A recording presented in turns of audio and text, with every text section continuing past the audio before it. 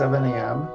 So we're going to go ahead and get started today. So Dr. Stewart is going to talk to us about management of below-knee venous disease today. So for the fellows, please take a picture of the QR code for attendance purposes. Sean, it's all yours. Thank you, Dr. Pappas. This morning, we're going to discuss the approach to managing below-knee venous disease. Historically, below-the-knee venous disease has been avoided for multiple reasons, based on false assumptions, limitations regarding treatment options, and the risk of complications was heightened. But nowadays, we have evidence-based medicine and treatment modalities to safely and effectively treat below-knee venous insufficiency. Targets for treatment below the knee include diseased GSV, SSV, tributaries, varicosities, and perforator vessels. You may encounter below the knee venous disease in various clinical scenarios. One, in patients early in their disease process. Two, in patients that had previous above the knee treatment, but their below the knee disease was left untreated. And three, in patients with recurrent disease. Now, patients early in their disease process may present initially with below the knee segmental GSV reflux. In a retrospective study published online in January of this year from the University of Istanbul, almost 900 lower limbs of patients with venous insufficiency were studied, looking at reflux patterns of the greater saphenous vein. GSV reflux was classified into four types here. Types 1 and 2 on the left of the diagram represent approximately a quarter of limbs studied and was more closely related with younger, thinner, and early SEEP classifications. A second scenario often encountered are patients who have had above the knee reflux treated, but the below the knee disease was left untreated. Why was below the knee reflux ignored? Well, there's a high risk of saphenous nerve neuritis associated with below knee GSV thermal ablation. Secondly, some doctors feel that below the knee disease will become clinically insignificant if above the knee disease is addressed. And lastly, it's estimated that 1/3 of below the knee GSV segments are tortuous, thus not suitable for traditional treatment using thermal modalities. Now, leaving behind below the knee incompetent GSV segments after stripping or thermal ablation more times than not results in recurrent varicosities in symptomatic patients. In fact, treating above the knee disease only clinically suppresses below the knee reflux in less than half of limbs where there is a fully incompetent GSV. In a study out of Brazil from 2016, patients with fully incompetent GSVs were treated above the knee, and the untreated below the knee GSV was examined at 1 month, 6 months, and 1 year post-ablation. Although 70% of the below the knee reflux normalized at 1 month post-ablation, by 1 year, reflux had returned in 70% of the limbs treated. So moreover, significant reflux of greater than 1 second of GSV, a reflux in the GSV below the knee was shown to lead to development of symptomatic tributaries in almost 90% of patients. And studies show by treating this below knee disease, patients develop fewer residual varicosities over time, thus reducing the need for secondary treatments. And patients experience not only better relief of their symptoms, but symptom relief is achieved more quickly as well. Now, is it safe to treat below the knee venous disease? Well, these days, we should all be well-versed at providing safe and effective treatment of below knee venous disease. In fact, using foam sclerotherapy injection into the distal GSV concomitantly with above the knee thermal GSV ablation has been proven safe and effective for over 10 years. In more recent years, below the knee GSV thermal ablation was proven to be safe as well. And with the new non-thermal treatment modalities that have come into the market over the past 5 to 8 years, there's really no good excuse not to thoroughly treat venous disease above and below the knee. So you can treat, you can safely treat below the knee GSV disease with all modalities if you know what to watch out for. We will begin by discussing thermal ablations, which are time-tested effective methods for closing below knee GSV segments.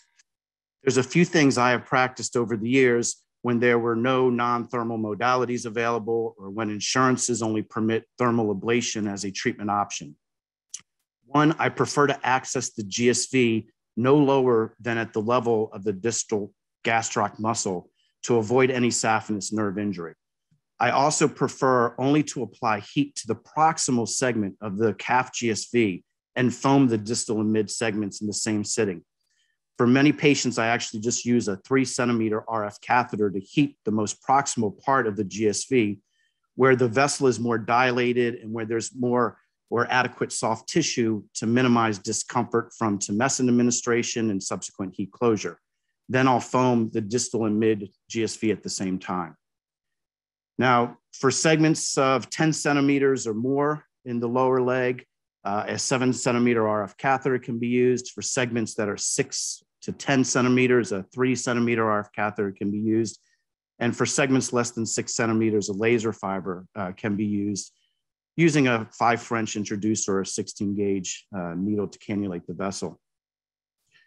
Now, with RF, I also sometimes only perform half cycles, meaning I'll apply heat for only 10 seconds as opposed to 20 seconds if the vessel is really small or if I'm concerned with thermal burns or if I feel the patient is going to feel some of the heat. Now, 3 things to consider with below-the-knee thermal ablation. First, saphenous nerve injury. The saphenous nerve is in close proximity to the GSV at 2 locations. At the knee, the saphenous nerve crosses the GSV, and also in the distal 2/3 of the lower leg. So I consider kind of the safe zone for heating the GSV to be along the level of the gastroc. So I rarely go above or below the gastroc when I apply heat to the GSV below the knee. Now, the second thing that I consider, or I should say, there's really, if you do injure the saphenous nerve, you're going to end up getting more paresthesias along the anterior shin or the lower leg. It really depends on the level of the nerve injury. There's no motor deficit with saphenous nerve injury, and the sensory deficits may improve over time. But patients will forever complain about having nerve damage after treatment.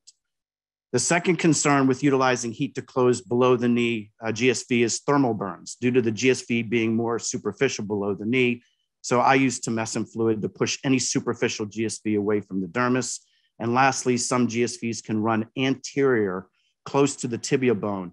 And getting good adequate anesthesia can be challenging. So this can end up being a painful experience for the patient.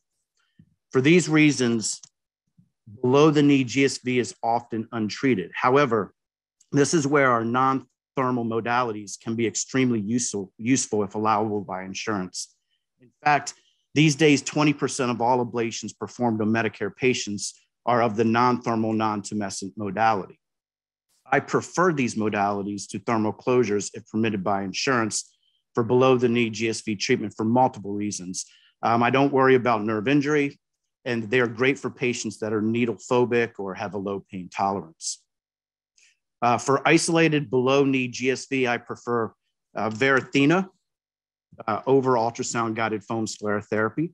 Varithena is more effective at closing larger diameter veins. It has a better long-term closure rate and has less side effects due to the low nitrogen content.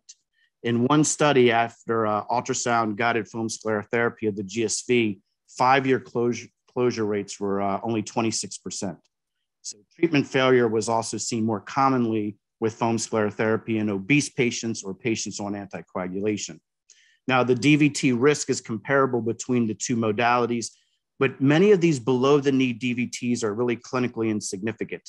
Many of the DVTs provoked by below the knee chemical ablation are in the mid to distal calf, are segmental, very segmental and small, or are non-occlusive. So I just end up watching them.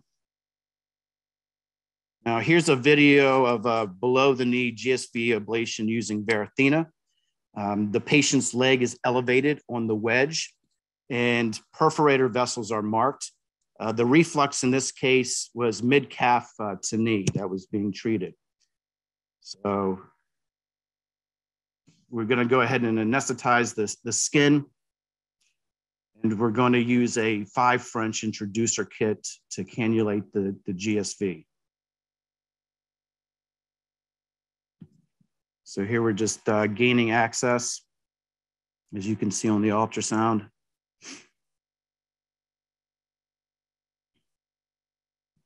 And then we're going to insert the guide wire, and we're going to follow it up the leg to make sure it doesn't detour into the deep system through a perforator.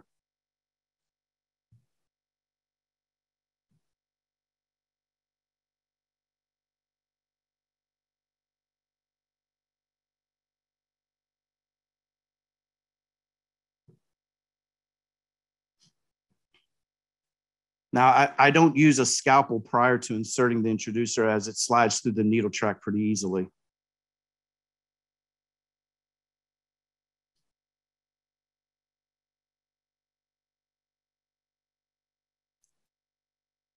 So I typically draw up 5 cc's or less of Varithena at any one time.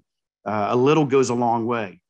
And then when I inject, I slowly inject about half a cc at a time and follow the Varithena as it fills the vein. Now, in this case, I do not have to put pressure on the perforator since my area of treatment was proximal and my introducer was placed above the perforator as well. Now, for both Varithena and ultrasound-guided foam sclerotherapy, incidence of post-procedure DVT can be as high as 10% in some studies. I personally feel an acceptable rate to expect is about 2 to 4%. However, most of these clots are clinically insignificant and can be managed with serial sonograms. Clinically significant DVTs, I feel, should be around 1% or less. Now, to help reduce the risk of DVTs, you can elevate the limb prior to injection. You can use a low volume of solution and know where your perforators are located, and you can apply digital pressure. And lastly, you can dorsiflex the ankle after the injection as well. Other things to look out for is thrombophlebitis has been reported in up to 15% of patients after treatment with Varithena. I personally don't see this much. In the literature, recommended compression therapy after treatment is 48 hours of focal compression with a padding and ACE wrap, followed by 2 weeks of stockings. After Varithena treatment of the GSV, I usually use the padding directly on the skin and then apply an ACE wrap above it. I usually do about 24 hours, not 48 hours of initial compression. And then I asked patients to do stockings for at least 1 week. If they can tolerate stocking use for 2 weeks, that's even better. I have also, with below the knee Varithena treatments of the GSV or tributaries, I haven't used the padding. I've just used gauze and an ACE wrap. Sometimes I'll use Coban. And if I do use Coban on top of the ACE wrap, I ask the patients to remove the Coban in about 3 to 4 hours, but keep the ACE wrap in place for 24 hours. And then I put them in stockings during the daytime only for about a week. I tend to use more gauze when I'm injecting tribs, and I don't really include the padding because the area of treatment is broader when I'm injecting the tribs, and uniform compression I feel is most important here. Now, with any chemical ablation, delayed vein closure and its associated inflammation is going to occur. And depending on how long patients wear their stockings, the vein can close in 2 weeks, 4 weeks, 6 weeks. I've even seen delayed closure from Varithena 8 weeks or more. So I try to promote stocking use as long as possible after chemical ablation. The compression helps the vein close in a timely fashion, and it also minimizes the inflammation when the vein closes. Obviously, less inflammation means less patient discomfort. I also definitely tell these patients what to expect. I tell them to expect some swelling even into the foot and ankle over the next 2, 4, 6 weeks after Varithena treatment or a lot of foam treatment in the lower leg. Now, for physician compounded foam, patients can develop side effects, including migraine headaches, neurological migraines, chest pressure, coughing and wheezing. In rare cases, syncope, TIA, and strokes have been reported. For physician compounded foam, it's important not to use more than 10 cc's a day to help avoid complications. And then lastly, please visualize your needle tip when injecting any form of foam. Arterial injections can cause ulcerations and potentially more severe consequences.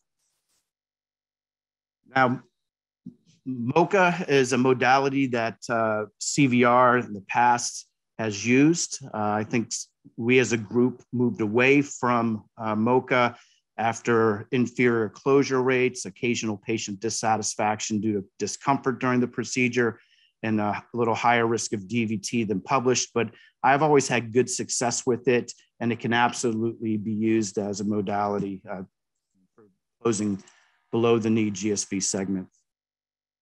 Now, Venous Seal is quickly becoming my preferred method of venous closure.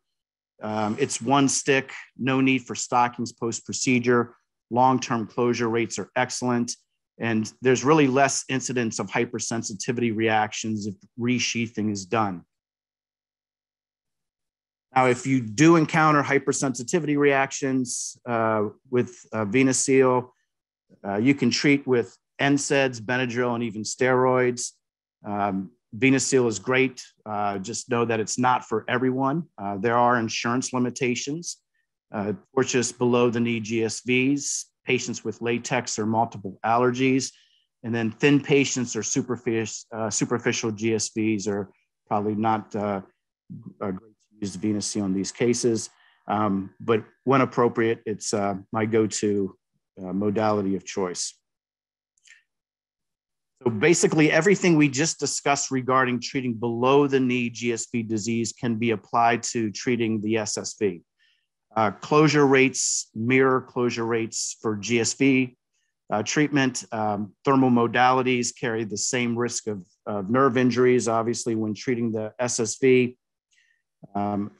Again, here's some closure rates after SSV treatment using various modalities.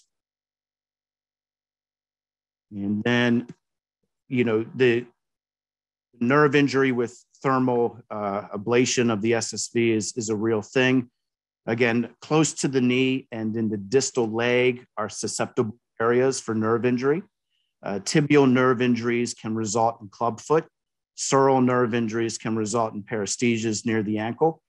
Again, the safe zone for thermal ablation of the SSV is along the span of the gastroc.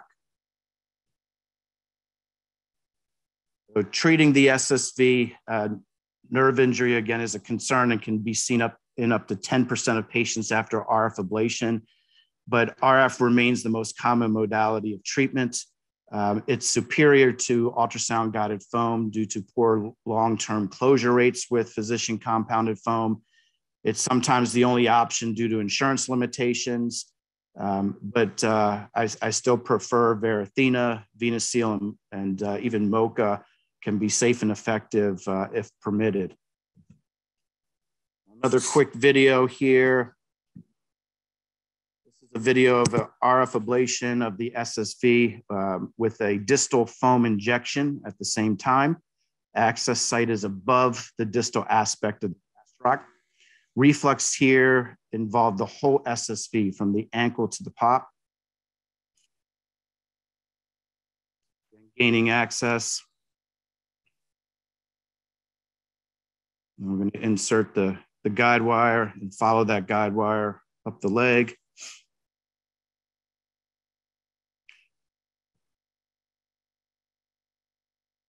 Now, I usually keep the needle in while I use the scalpel because I feel like the needle can help stabilize the scalpel here. So I just nick on top of it.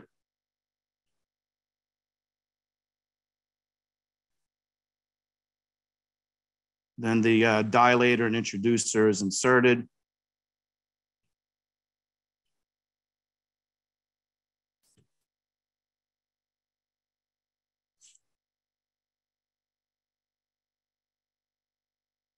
And then the RF catheter position is locked.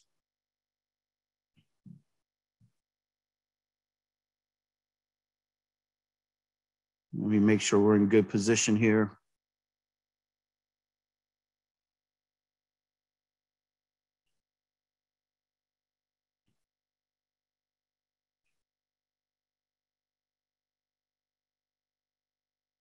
So tumescence is hand injected.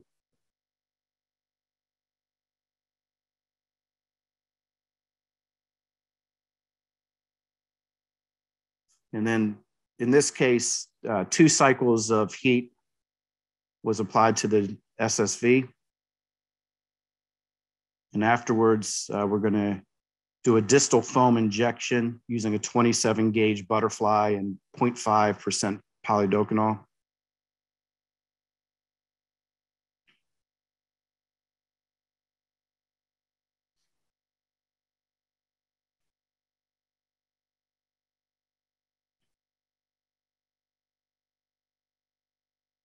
And just follow that foam up.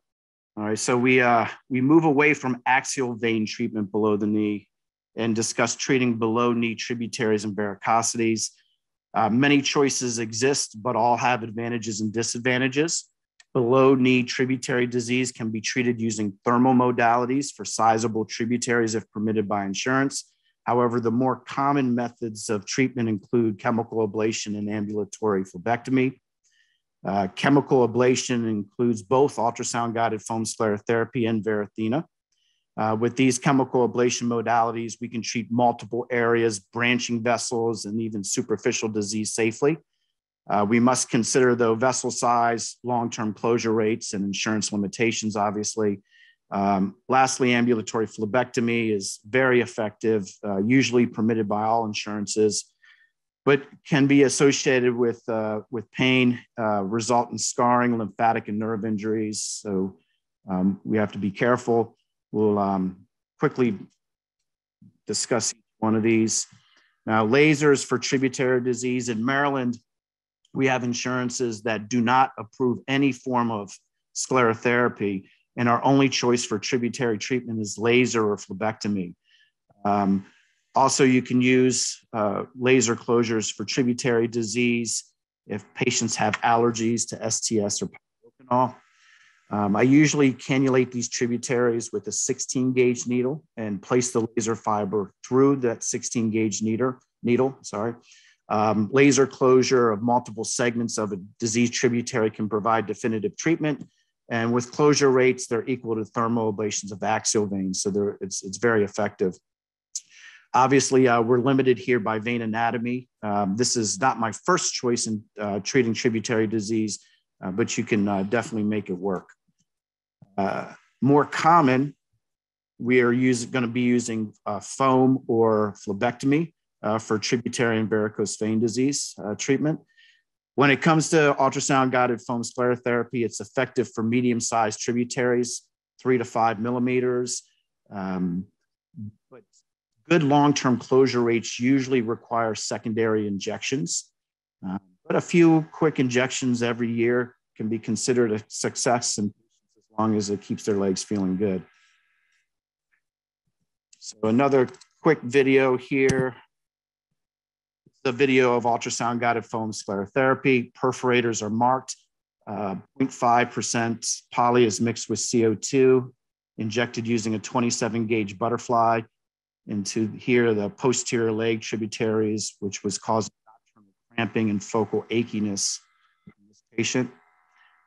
We're putting some digital pressure on those perforators so we can prevent foam into the deep system and allow the foam to navigate up the leg. And you can follow it with ultrasound. As soon as you see it going down into any deeper structures, you can go ahead and stop injecting. So Varithena versus physician compounded foam. I prefer the versatility of Varithena. It has the same benefits to foam. It has the ability to close larger tributaries and even varicosities with less risk of side effects. However, when treating larger vessels, even though it can be effective, you do run the risk of phlebitis. With chemical closures, patients are more dependent on stocking use also for a prolonged period of time to aid in closure and to minimize subsequent inflammation. And obviously with Varithena, there is a cost associated with it and a 30-day shelf life to consider, but it's my preferred method for treating tributary disease. I even use it for varicosities in place of phlebectomy if patients are needle phobic. So we're gonna show another quick video. In this video, we're treating tributary disease with Varithena using a 25 gauge butterfly. The patient's leg is elevated. The perforator vessels are marked, and we're going to inject 2 sites. First, a non-saphenous anterior trib, and also a proximal medial calf tributary fed by a refluxing GSV. And in each case, is about 3 cc's are used at each site.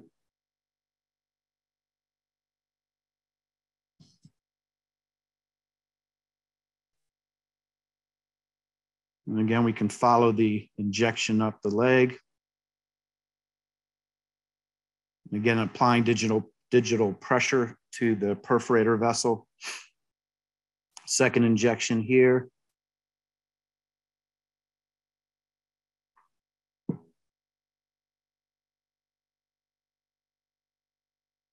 And again, following it up the leg. And this is a 25 gauge, so it's a little larger bore butterfly to try to maintain the integrity of the Varithena.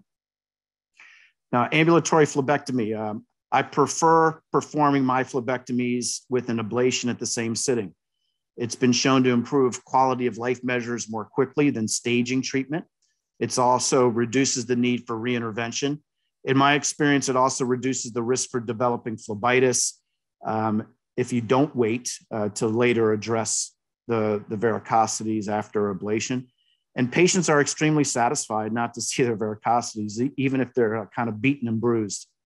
So regarding phlebectomies, over the years, I've treated patients with recurrent varicosities, or I've inherited patients with varicose veins that were never treated because the varicosities were located laterally or over bony prominences.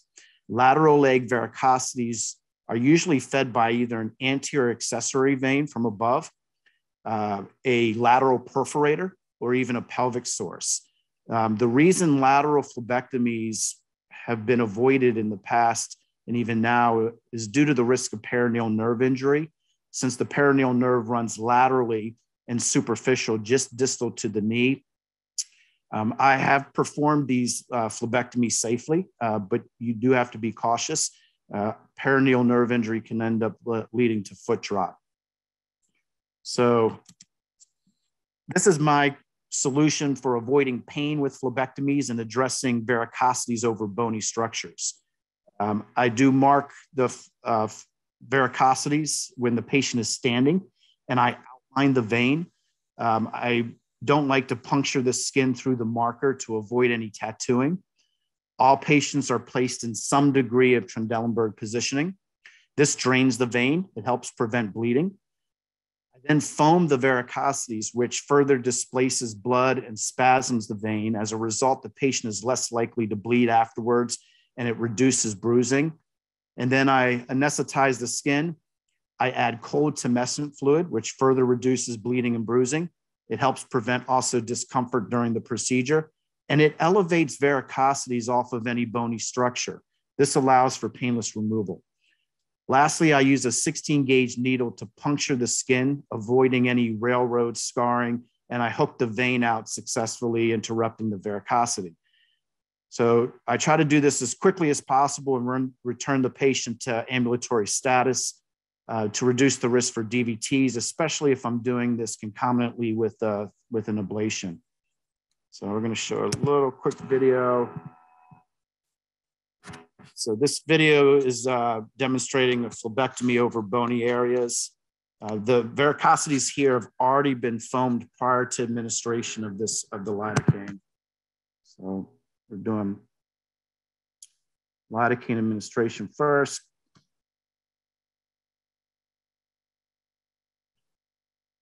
And then we're going to add tumescent fluid to float the vein in the fluid and elevate the vein off of any underlying bony structure.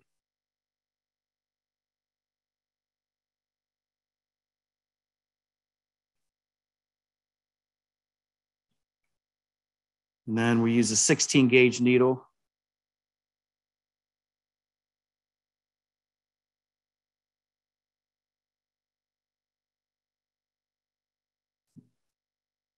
Then I hook and pull or hook and cut the vein to interrupt it.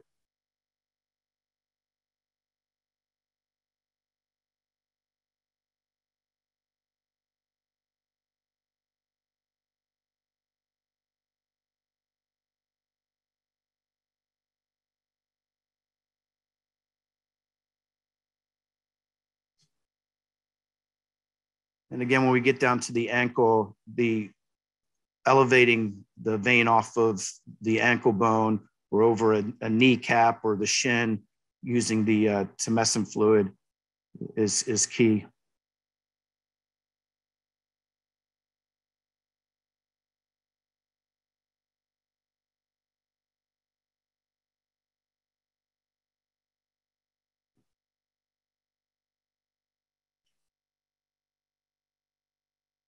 And just kind of interrupting it here is sufficient to allow for good treatment. So when treating TRIBs and varicose veins, I prefer chemical over thermal ablation. I prefer Varithena over physician compounded foam. I go out of my way to emphasize, try to prolong their stocking use after procedure, emphasize frequent ambulation. So every hour I want them up walking around for a minute or two. And just lay down the expectation of delayed inflammation that can develop 4 to 6 weeks out. For larger visual varicosities, I prefer phlebectomy over Varithena or foam. Overall, it's less risk for DVT, phlebitis, and skin staining. Now, my treatment of choice for foot varicosities is phlebectomy over any chemical injection. Dorsal foot varicosities can be common. They can be painful with certain footwear and be unsightly. Phlebectomy has proven to be a safe choice in treating foot varicosities. In a 2018 study published in the journal Phlebology, phlebectomy was performed on 188 feet with varicosities. The two most common complications post-procedure were edema and transient paresthesias, which all but one case resolved within 3 months. Now, if you encounter what looks to be a varicosity on the lateral or the plantar surface of the foot, think AVMs. I've seen AVMs located in these areas.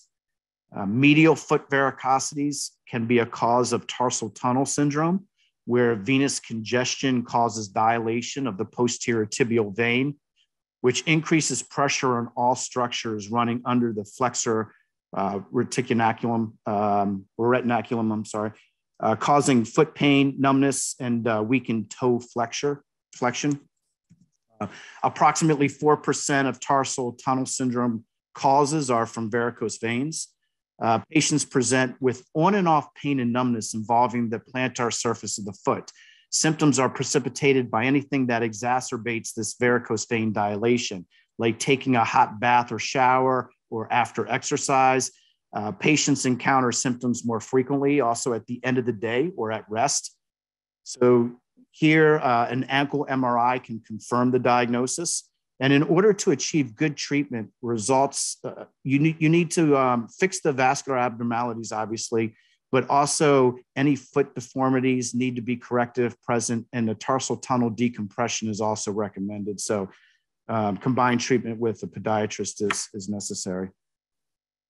Now, lastly, below the knee perforator disease is a common cause of recurrent venous disease, focal pain, swelling, and ulcerations.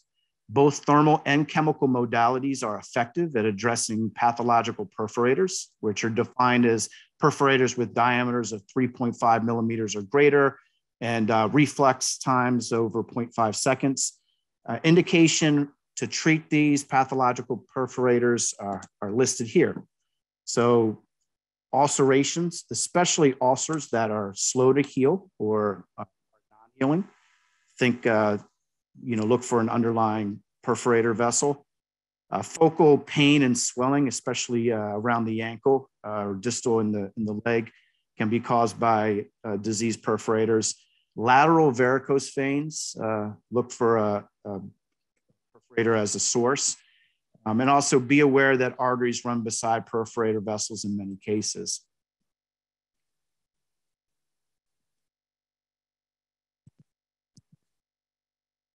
Now, due to the pinpoint accuracy that is required to close a perforator vessel using an RFS stylet or laser fiber, closure rates are slightly lower with thermal modalities compared to chemical modalities. So don't be shy to Varithena or foam a mid or distal leg perforator. Just use low volumes of sclerosant, return the patient to ambulatory status as soon as possible.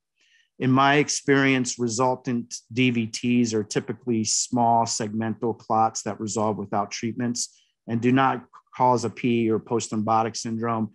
So again, you can do this safely. And even if there's a small segmental clot as a result of Varithena or foaming a perforator vessel, a lot of times this will resolve. You can watch it with serial sonos. And that concludes this morning's talk. If you have any questions, I'm happy to try to answer them. Thank you, Sean. That was very comprehensive. So I have a couple of questions. So you had mentioned thrombophlebitis with Varithena. So I just wanted to emphasize for the group that Sean very extensively identified the way that you wrap it. He's correct, because when you put the ACE wrap on first and then you put the noodle on and then put another ACE wrap and a Coban, almost all of those patients are going to come back with foot swelling and pain. And unfortunately, I had to learn it the hard way. I did it that way.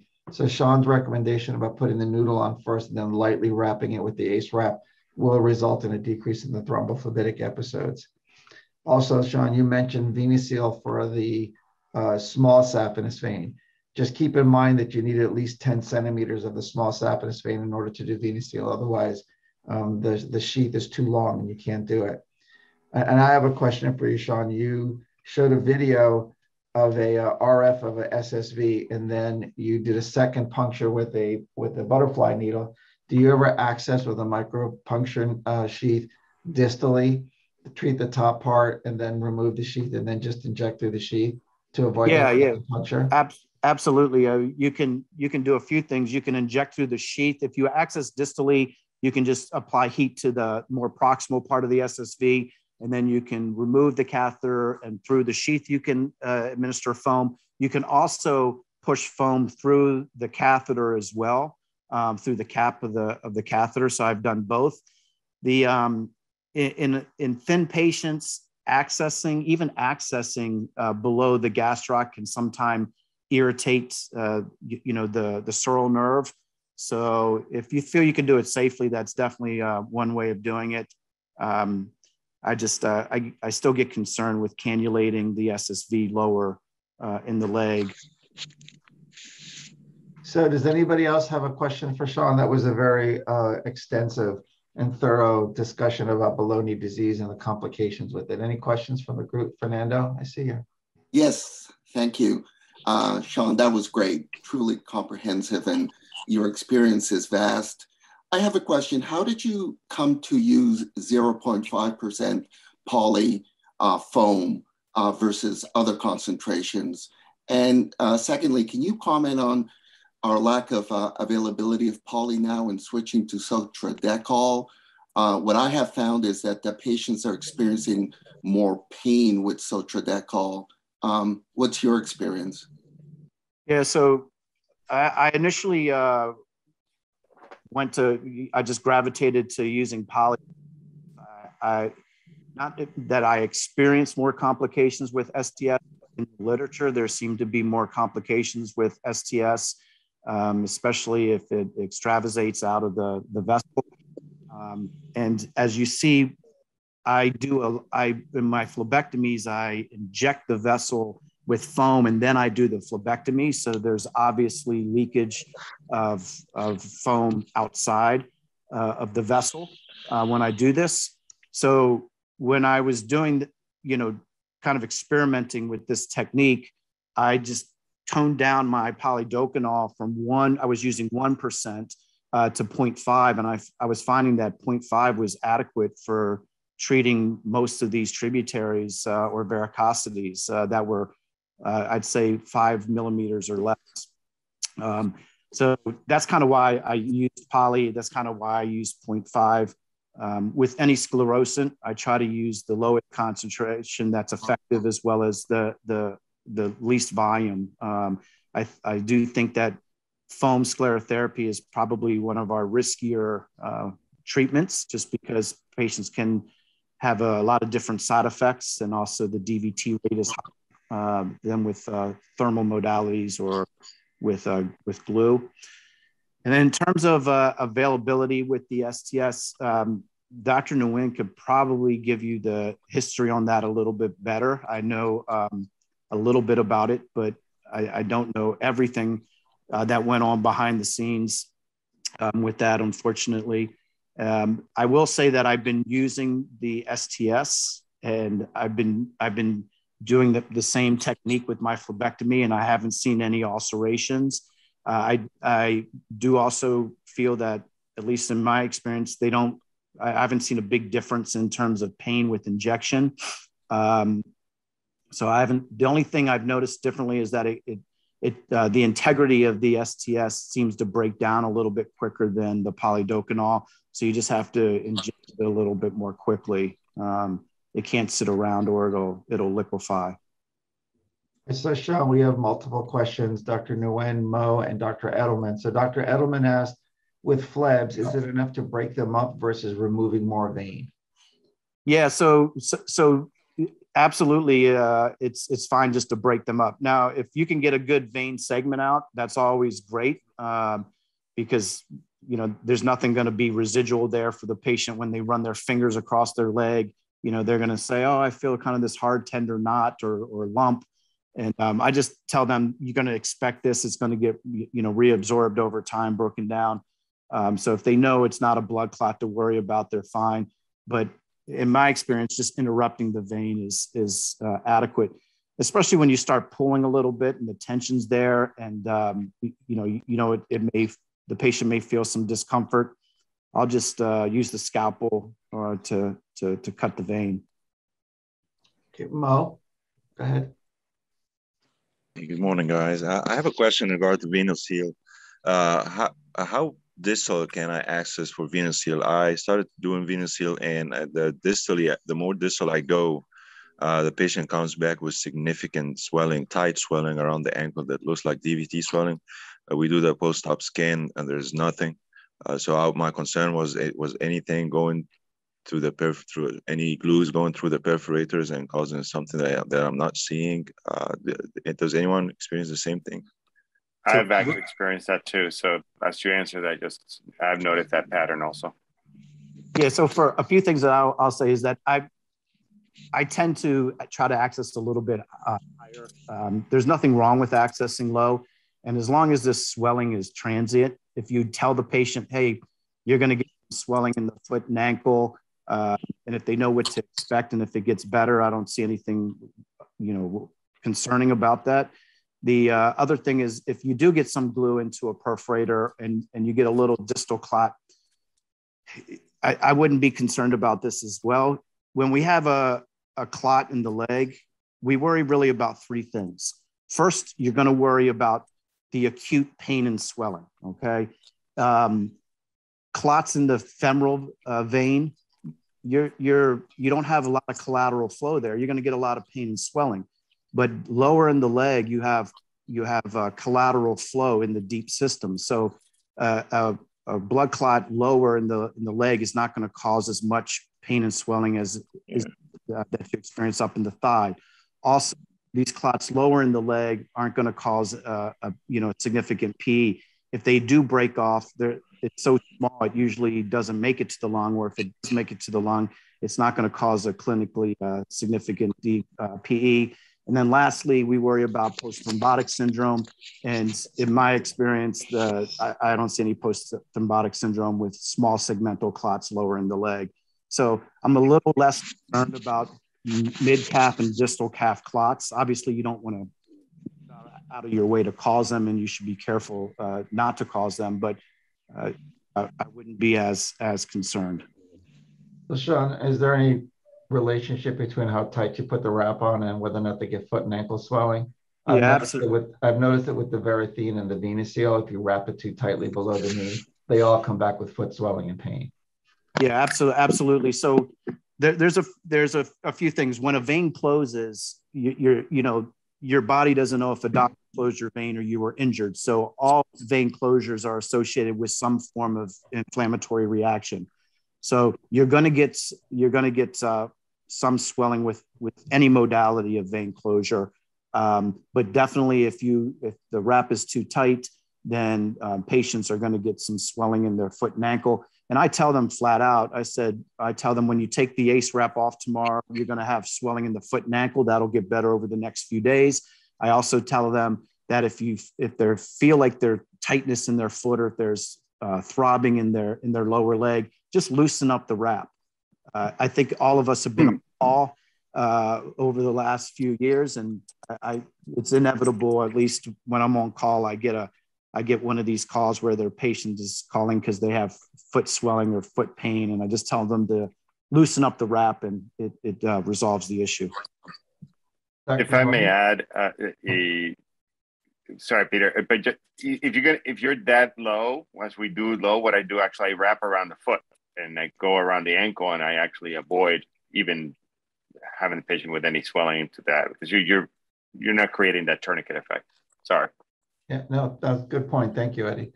Ken, you have a question? Yeah, so I have a couple of comments and then also a question as well. So Sean, with regards to the SSV and Varithena, obviously everybody knows that Varithena is not approved by the FDA for the SSV, and mainly because just the studies were not done there. Are you doing SSVs with Varithena at this point? Yeah, I am doing it, and I think there's some literature out there now that shows that it's effective. So for certain carriers, I am using Varithena for the SSV, and it works really well. So I have no doubt that it's effective. And again, I think the only reason why it's not approved is just because they elected not to do the studies on it because they didn't want to see the complications of the distal DVTs. But I would recommend to the group that if you are doing that, that is not a recommendation from CVR. We do not we don't feel that treating the SSV with Varithena is appropriate at this point, only because our lawyers have recommended against that. Okay, but look, there are situations where there are no other choices, right? You have a previously treated vein that has lots of webbing, tortuosity. You have, as long as you can document the reason why you're going off FDA label, I'm fine with that. I just do not want to do it as a routine basis. Okay. That's the first comment. And then the second part is regarding polydocanol and STS. So as far as I have seen, guys, I've looked at a lot of studies, and if somebody can show me a good study, all right, there are studies out there that are biased. There are very small studies out there that say that polydocanol causes less pain than STS, but those studies also have significantly varying concentrations of STS versus polydocanol. I mean, there are studies out there that have been shown to me where they're using 1% STS to shoot telangiectasias and spider veins. Okay, so when we're using STS, of course you're going to wind up getting more matting. Of course, you're going to get more pain, more discomfort, more necrosis if you're going to use 1% STS on a spider vein. In order to avoid those complications, you have to come down. Now, with that being said, I get it. I get it that the entire practice has been so used to using polydocanol that we have to come up with a solution. So ultimately, we are working on another vendor that is actually is working on getting polydocanol as not as a generic drug, but as a trade drug, another company that's looking to produce it for us. And then ultimately, look, if there's a special situation where our physicians are going to say, look, I need to have this, I'm going to make it happen. Okay. But I do want us to be judicious. And just like anything, I will tell you that the entire time that I've been at CVR over the last 12 years now, the only cases of skin necrosis that I've seen was actually with trade sclera and not even with compounded polydeucranol and not with STS. Okay, so we have about 4 of those, and every single one of those has been trade sclera. Not one of them has been anything else. So keep that in mind. That's a good point. And I will say in those cases, most of them were over bony prominences like the shin or the ankle. So if you guys are injecting in those areas, just be very careful. Make sure you visualize the needle tip that it's in the vein. So Sean, Dr. Chapis asked, when you pre-foam with STS for your phleb, what concentrations are you using? I'm using 0.5% or 0.25% STS. Okay. And Marlon, you have a question? Marlon, can you unmute yourself? Thank you. Sorry about that. No worries. In the Verisolve trial, which was the first introduction of Varithena many, many years ago, they were treating every vessel, okay, with Varithena. And that included the small saphenous. In the phase 2 trials, they also were treating the small saphenous with Varithena. The reason it wasn't put forth in the Venous trials is because of the complications that were reported with that. So I think we have to be cautious. If we are treating the small saphenous with Varithena, I think it would be important to start showing those results, because if we, hey, I appreciate Ken's caution for this, because the anatomy of the small saphenous is different than other parts of the leg, and I think that the studies have been done and just not well reported. But if you had Nick on this call, he would verify what I just stated. Well,